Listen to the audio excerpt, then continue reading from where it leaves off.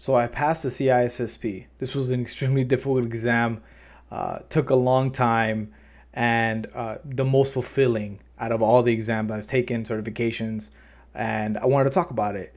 My process, tools I used, and the exam day and what it was like. I used 5 tools in preparation for the CISSP. The first, like I always talk about, is the video resource, and I used a Cloud Guru again for this exam. I talked about them pretty heavily in my previous video, an AWS Solutions Architect Associate exam. If you haven't seen that video, go ahead and check the link down below. They're a great video resource. So I looked at the library. I love the training again there, like the platform. So I used them for my main brief overview discussion regarding the topics and getting familiar what the certification has relating to each domain. It kind of gives me a good landscape to start off with. My second resources were the practice exams. And I was pretty unsure on how to approach this selection just because there aren't a lot of resources. I think it relates to option in comparison to other certifications. If you look for CCNA practice exams, they're all over the place. For the CISSP, I wasn't sure which platform to truly trust on this level of certification. The CISSP is just extremely difficult. There's 175 questions. So thankfully that Boson does have a pool of questions to go through. My typical resource was MeasureUp. They do not have a resource. The CISSP exam questions or practice questions, they're not there. Boson was great and instrumental relating to me passing this exam. They have such a big pool of questions that were extremely difficult for me to pass. And then in addition, to supplement some of the knowledge that I was afraid that was missing in Boson, just because I was unsure whether or not I could just trust one platform and just go and take the test. This is an extremely pricey exam. Didn't want to kind of just gamble on it. I was putting a lot of energy into preparation for it. So I purchased official ISC2 practice set exams. It's like a booklet.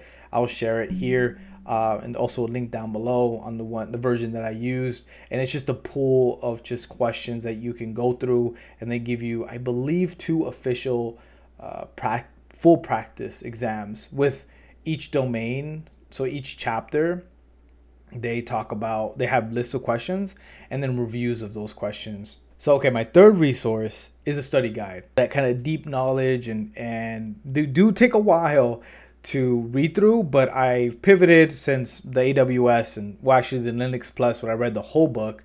But the AWS, I didn't read the whole study guide. Neither did I do it with the CISSP.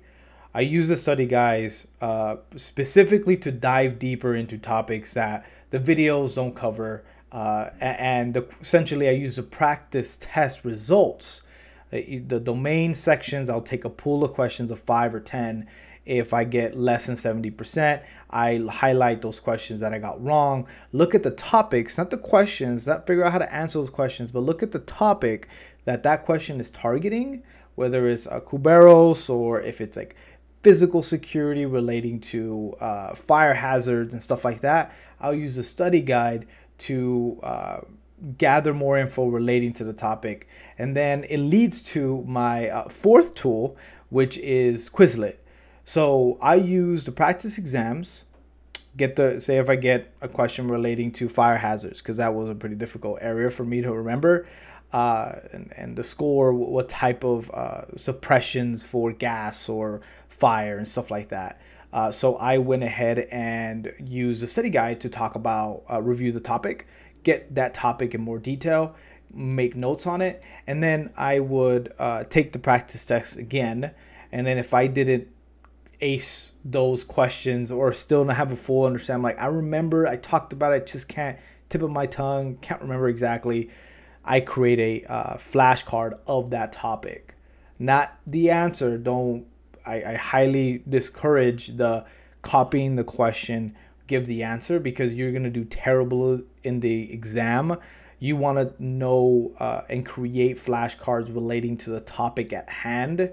If you don't know with what suppresses, or like what's I think it was halon, right? Halon, I'm pretty sure I'm pronouncing it wrong, but halon is like a gas, so it suppresses fire, and it's bad for the environment, right? But if you don't know what that is and they ask relating to gas suppressions, you're not gonna you'll know what the other ones are, but you're unsure what that one is. You won't have a lot of confidence in the exam.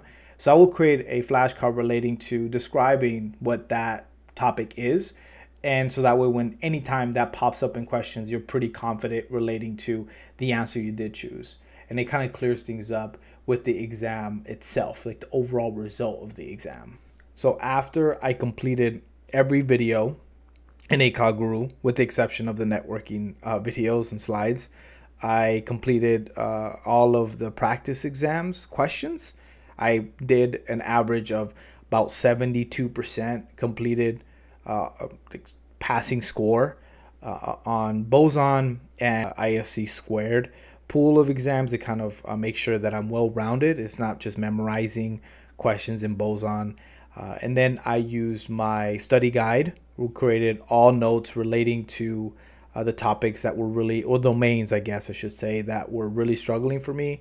Went through all those notes, created notes for each chapter, created tons and tons of flashcards within Quizlet, custom made to myself, which is, I think, the reason why a lot of these topics did stick so well for me, because I didn't use other people's flashcards. I created my own using the system I just discussed. And then finally, with the fifth, which was recommended to me by an individual here in the local community, which is the 11th hour. I used the 11th hour, and I'll reference the exact version. I think it was the 3rd edition that I purchased here down below in the description. And I used the 11th hour in a very unique way, where all the other chapters, I read through all of them, quickly did the questions, made flashcards as I progressed, and I did that for 1 whole week. The second week, which is the week prior to I took the test on a Tuesday. So the week prior to that, I spent the whole week starting with practice tests. So boson practice tests, to be specific. Each day for 1 week, I took 2 boson exams. So I started with Monday, 50 pool of questions. And then in the morning, then while I'm working, I'm doing flashcards. So I'm working flashcards. The end of the day, I take the last 50. So I took another 50 questions. So, and then it would increments: Monday 50, Tuesday 75, or was 65, and then Wednesday 75, Thursday 100, and then Friday 2 full exams, real timed exams. So, and in between those 2, which is a morning and an evening tests, I did the flashcards that I used and created, not used, but created the week prior with the 11th hour. So quickly skimmed through 11th hour, made flashcards in the first week, or I guess 2 weeks prior to the exam. The week prior to the exam, I used those flashcards in between the quizzes that I was taking, or the practice tests I was taking. The practice test is extremely important because while you are studying for this exam, you have to also be prepared for the longevity of the exam. You have to be prepared to take 100+ questions, right? If you're not prepared for that stamina, then you will not be able to pass this exam. If you know everything in the domains, great. But if you can only take 50 questions or 60 questions and then you're tired, you're burnt out, you will not be able to pass this exam. You need to score and have your attention for, I think the exam is 4.5 hours. So 4.5 hour exam, and then 100+ questions. That needs to be able, that you should be able to do that coming into the exam. Just like when you're running, if you can run a mile at 7 minutes, but you actually, the day of the race, you have to do 10 miles, but you never ran 10 miles before, you're not going to do well. So the week prior, I was pretty much preparing for that 10-mile run, 4.5 hour exam. So by the end of Friday, I was really comfortable to get to 100 without missing a beat. That last 75 were pretty difficult, but not as difficult as I guess 16 weeks prior when I couldn't get through 50 of these difficult questions. So I built up that stamina. Saturday and Sunday prior to the exam, I flashcards. Went to the gym, flashcards. I'm taking my master's program right now, so I did homework for that. But I just casually went through the quizzes or the flashcards, Quizlet. And then that Monday, I didn't study at all. I watched Nacho Libre, my favorite comedy, for sure, movie. I do want to talk about the 16 weeks preparation relating to the length. People out there, I've seen videos talk about they've done it for 6 months, or they've seen videos where those people who passed it talk about people who study for 6 months or a year. For me, it took me 4 months, 16 weeks. The reason for that, I think, is because I've been in the industry for about a decade. I'm currently, and I have experience in security, early stages of security before it was, I think, cool, where you touch. I was in networking. I got into firewalls. Networking security has always been part of my career, and so relating to the security operations and then security architecture, like antivirus, endpoint protection, I was always a technician touching that technology, and coupled with that, which I think is extremely important, is my master's program at University of Arizona. I'm taking the information security track for cybersecurity, and it's a master's program, and it touches auditing, pen testing, everything under the sun relating to cybersecurity, offensive, defensive side, and some of the topics, or I would say about 50-60% of the topics at hand I had already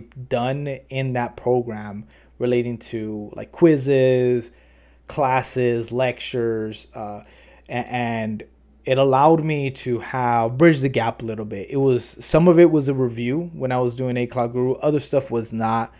I struggled a little bit with the software side, and just because I don't have a software development background. And I think it was domain 7. I don't remember the names of those domains exactly. I don't want to get them wrong, but it was domain 3 and domain 7, which I think was one of them was for sure encryption. So encryption was an issue for me.